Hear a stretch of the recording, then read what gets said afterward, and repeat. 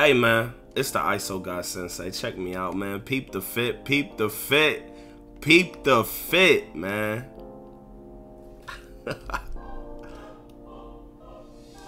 What do y'all rate the fit, bro? This has to be the cleanest fit on 2K. Like, honestly, if this player pulled up on you, what would you do, my boy? Would you think you'd be able to drop me off?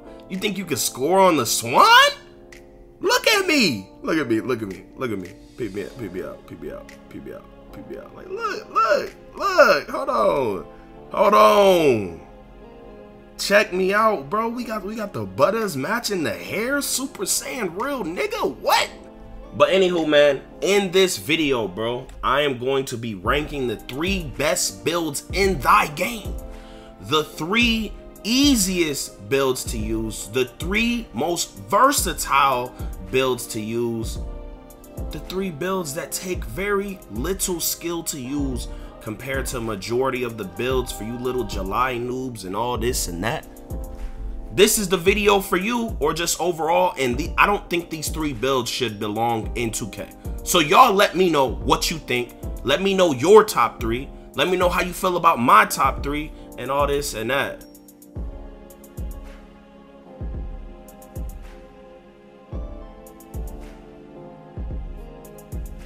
But before we get into this video, make sure y'all subscribe if you new.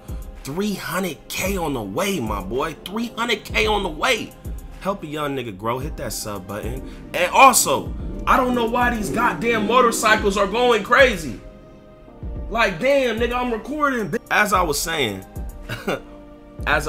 bro, yesterday, I was like, hey, man, I don't think we can hit 1,000 likes in 24 hours. And we did it. I ain't know we could do that. So let's go for it again. If we get 1,000 likes in 24 hours, I will drop another stream for y'all. Dominate some niggas on 2K and go play that little Ghost and Ninja game and go. You feel me? So make sure y'all like up the vid. And yeah, it definitely helps out the video. Look at yesterday's video compared to the rest. It's crazy. Also, I will have a link on how to make all these builds to a T. The builds I have made that resemble this, or just the best build overall, and the best badges laid out. There will be a link to each one. So number three. Now look, man, a lot of this stuff uncommon knowledge. I'm about to, I don't think this build should be in the game. The offensive threat, the true offensive threat, the Hall of Fame finishing and Hall of Fame shooting, right? What they call the BP build. I believe this is the number 3 ranked build in 2K, the easiest to use, one of the most overpowered builds to use. And I'm gonna tell you why, bro. So not only can it speed boost, right? It gets Hall of Fame shooting, so it can shoot like a sharp. It can post fade like a post scorer. It can fade like a shot creator. Not only that, right? Not only can it speed boost, break ankles, dribble glitch, move fast, even though it has gold playmaking, that doesn't matter in the terms of effectiveness. It has Hall of Fame finishing. Hall of Fame finishing is one of the most overpowered broken things in NBA 2K20. Very, very broken, okay? 99 speed, 99 acceleration. You vert like a damn near 90. You have contact dunks, all of them. 87 driving dunk, 92 driving layup, 95 close shot.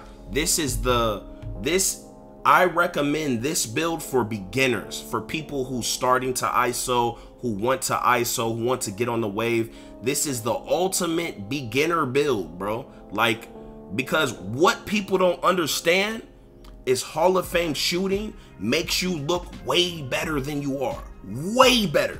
Like, way better, bro. Like, it's a whole different world. You see a lot of people go from Hall of Fame to gold, or then to a lock build. They're not shooting the same. They don't look like they're that good, and it's much more appealing to see someone green, 3.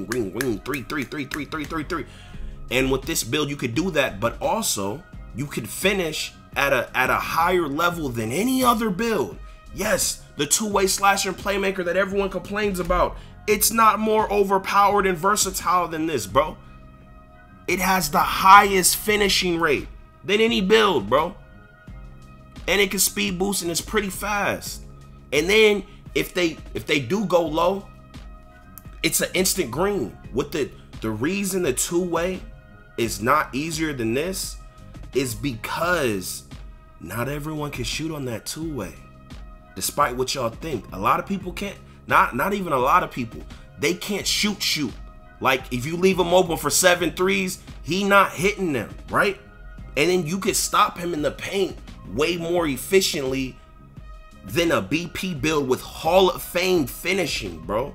It's a different level of like, it takes way less skill to use. Like people aren't getting with the BP build, bro. You could play help D, switch, have the other guy guard him, all this other stuff, and then you have 2 categories that's more OP than the two-way slashing playmaker, right? This is and this is overall for threes. Definitely 100%. This build is way more efficient and effective than a two-way slashing playmaker, bro. The only place where you could say it's better than is like the 2s or the 1s, right?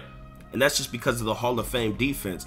Other than that, bro, like just overall threes, pro-am, rec, you know, you get like 11 defensive on the BP build and stuff, and you know, it's just like y'all see Ticino play, y'all seen other people's play without a lot of defensive badges, bro.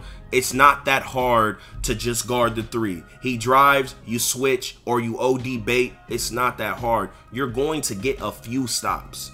If you can't finish him in a few stops with the most overpowered offensive stuff in the game, that's on you, my boy. That's on you, okay? Very broken build. I don't believe any guard build should have Hall of Fame finishing. It kind of takes the it takes just the thought. Like it reminds me of the 6'10" point forward in 2K18, bro. It takes the thought, bro. Like you don't have to think, bro. You could just do one move and just drive and just dunk the ball. Like just go up with everything. Like I don't know. I don't think Hall of Fame finishing should even exist, bro. Especially for a guard build. I don't know. Y'all let me know. I personally don't think the combo of Hall of Fame finishing, then Hall of Fame shooting, and then being able to speed boost should exist. It's too overpowered. It's just too brain dead, bro. Like, and then if you're a dribble god, right? You basically can move just as fast, bro. Like you just gotta know how to hit your stuff. But I don't know. I think it's too brain dead. Y'all let me know how y'all think. But yeah, the link to make this build will be in the description, my boy. Y'all drop a like if you agree that this build is very brain dead. The inside out playmaker, be offensive threat, all the same shit, right? And like I see a lot of people who never ISO'd, right? A lot of wait. The thing about 2K20, a lot of people who never ISO'd, who bashed ISO, who would never sit and watch someone ISO, are now hopping on a guard because of this build, right?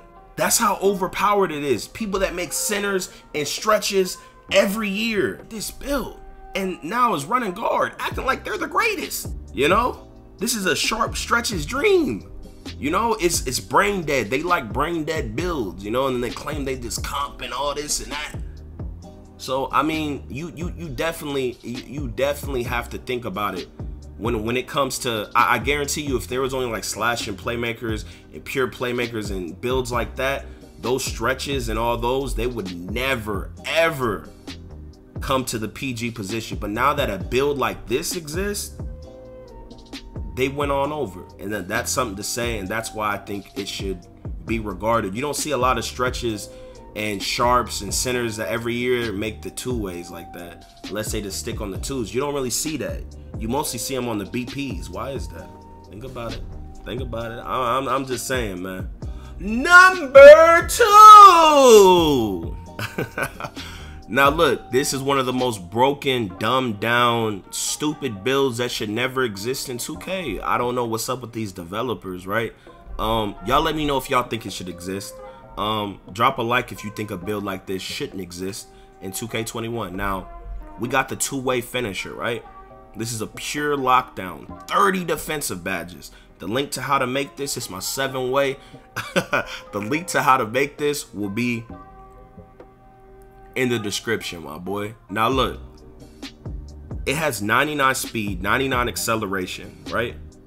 And basically, it's faster than every point guard build, every scoring build.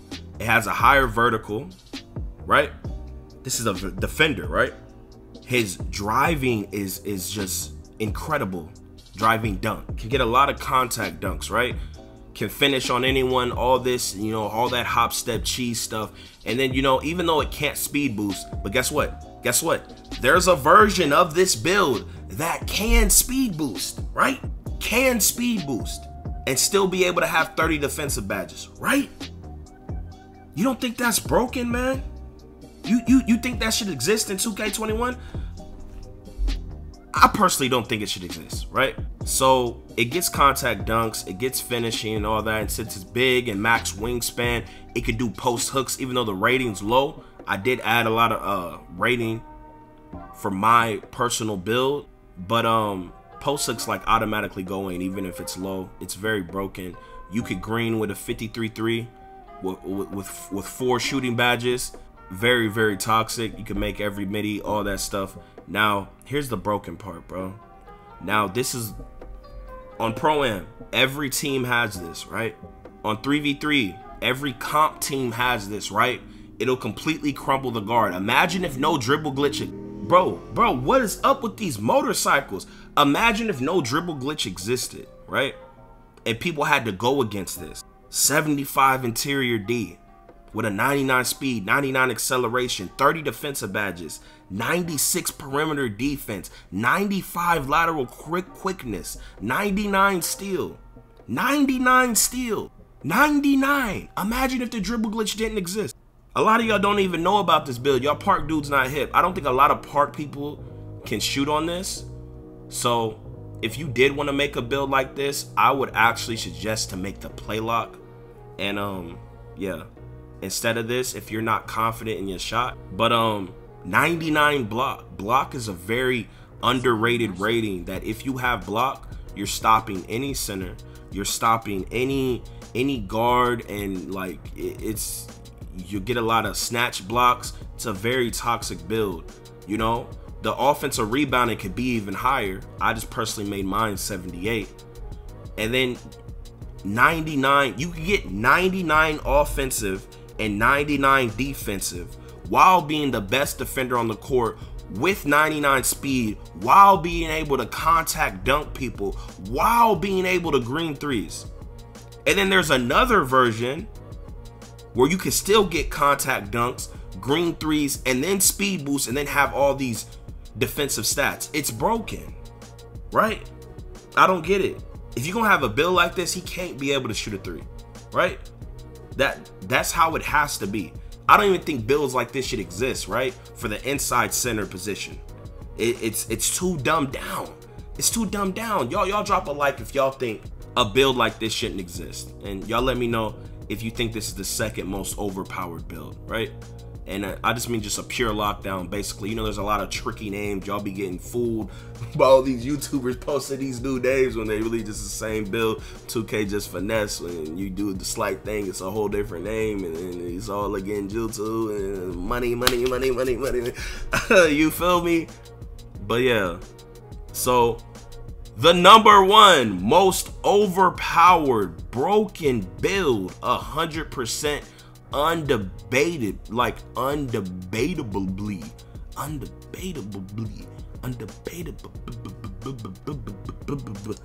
hold on, let me get a screenshot. The #1 build, okay? Most toxic, easiest, most versatile, broken build to use. A paint beast. A link to how to make this will be in the description, okay? A paint beast. So, not only can this build make everything in the paint, right? Just like a guard or something, right? It has contact dunks, every contact dunk, every standing contact dunk, post hook god, because post hooks are just broken, right? It can shoot if you make it right, just like the pure lockdown. You know, this is a pure red pie chart, the most overpowered pie chart, right?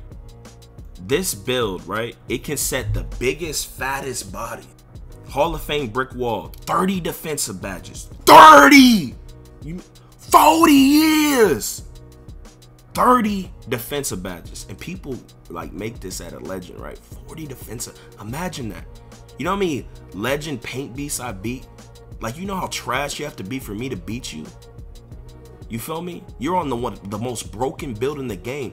These builds have a 90 plus speed, a 80 plus acceleration, 80, almost 90 strength, high ass vertical, 99 stamina, 99 interior defense, 86 plus perimeter defense. And this is at the center position. You could make him a power forward with even better ratings, right? You can out rebound this is why. Let me keep going into the build before I rant about this build, right? Lateral quickness, 80 plus, man. The steal, damn near 90, 89. The block, 99. Offensive rebound, 99. Defensive rebound, 99. Right? A build that's that fast and it's what? Contact dunks, all that speed. So a no skill build to where you could just go to the paint and just press square, just has all this speed and all this defense. You guys know when they upgrade like the defensive stats like this, they're like saying like, you know, they don't want a skill gap. You feel me? Because all the skill positions, they don't get stats like this, right? But little dumbed out builds like this, I don't think this should exist, man. So just imagine, right? This is one of the most versatile builds. You could dominate people on the ones, dominate people on the twos, dominate people on the threes, dominate people on the fours, dominate people on the fives. It's on every team that is sensible, right? It's the ultimate noob build. The other builds are the ultimate noob builds too. If you're a noob, go ahead and make them, man. You will be very successful, my boy, I promise you. But don't pull up on me with them. Even though that's all I play. But look, so this build not only can set the biggest bodies, it can roll super fast. So, you know, you stumble, screens are broken, you're rolling super fast. It's hard to stop. And then you can guard on ball, right? A center can guard on ball. You're basically better than a lockdown, right? Because you're bigger. You take up more space with every animation. You low-key moving faster than a lockdown. And now you're actually bigger by like 2-3 inches than the normal lockdown. I think it's harder to ISO this build than it is to ISO a pure lockdown, bro. So not only you get to set the cheesiest screens and all that stuff, always alley-oop dunk, always contact alley-oop dunk, get every dunk, every post hook, but you get unlimited stops on defense, bro.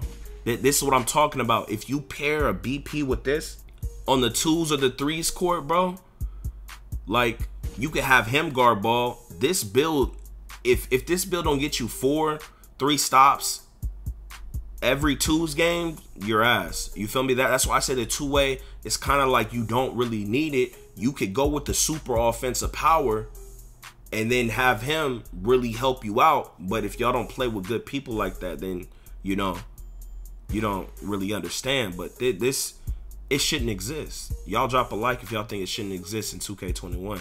I don't think builds like this should exist. People are saying this role player stuff, but all builds can do everything. Since archetypes came out, that's just, y'all just got caught up in it. Like, builds can still do everything. But yeah, man, that's the end of the video. Y'all subscribe if you're new. Y'all let me know how y'all feel about this. Y'all let me know if y'all feel these builds should be in 2K21. How you feel builds should be in 2K21. Make sure y'all get this video to 1,000 likes in 24 hours. And I'll drop a stream tonight for y'all boys. Make sure y'all turn on post notifications. Subscribe. Make sure y'all sub to my new channel. Follow me on Twitch. Follow me on Twitter. Follow all my other social media in the description. Yeah, man. I'm out this hole. Y'all go to the gym 7 days a week. Drink a gallon of water a day. And yeah.